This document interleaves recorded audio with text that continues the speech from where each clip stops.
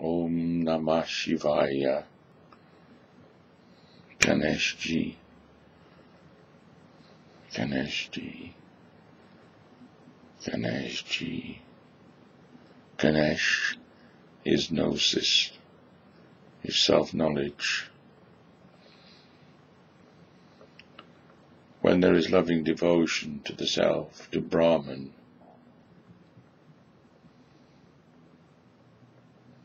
Brahman reveals his mysterious being in all the gods, through devotion to the gods. That aspect of Brahman, that God, becomes alive in ourself, in our knowledge of the self.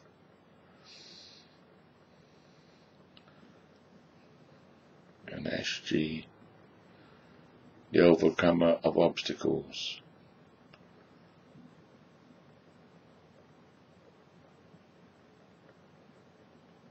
We often see this as presenting a load of obstacles that we have to overcome. This is not the true understanding.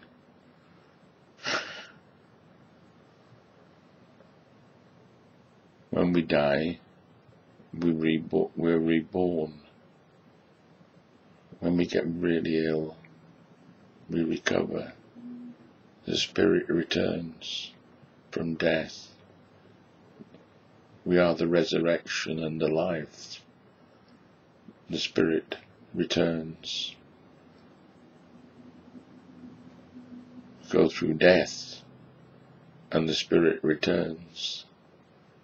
This is the power of Ganesh, the overcomer of death, the overcomer of all illusory objects, the restoration of life, the return of the spirit. So we've been in darkness, and we've been oppressed outside and oppressed within.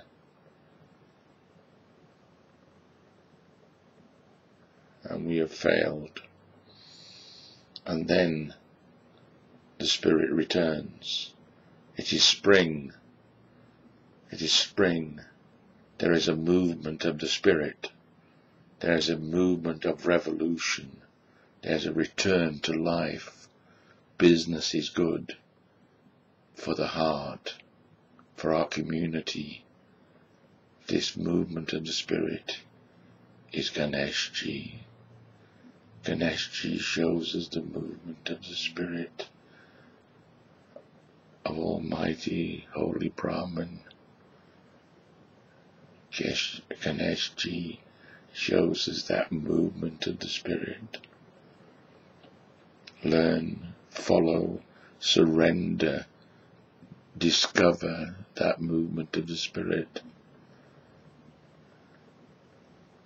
Do your devotions to Ganeshji, the overcomer of the obstacles, the moving spirit. Connect with the moving spirit, the living spirit, the returning spirit. Connect. See Ganeshji within the self, the one who has returned from destruction. Even by the love of his father, he was destroyed. But that love brought him back. You can come back. We can all come back. This is why we must beware of the three false doctrines. The CIA, Christianity, Islam and atheism, all preaching one life. One life means no justice for our ancestors. One life means no justice, no freedom for our grandchildren. We are returning spirits. This is the Sanatana Dharma. This is the truth. We want justice for our ancestors. We want justice for our children.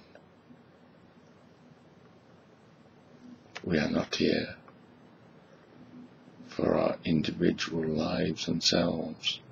We are serving the self, Brahman,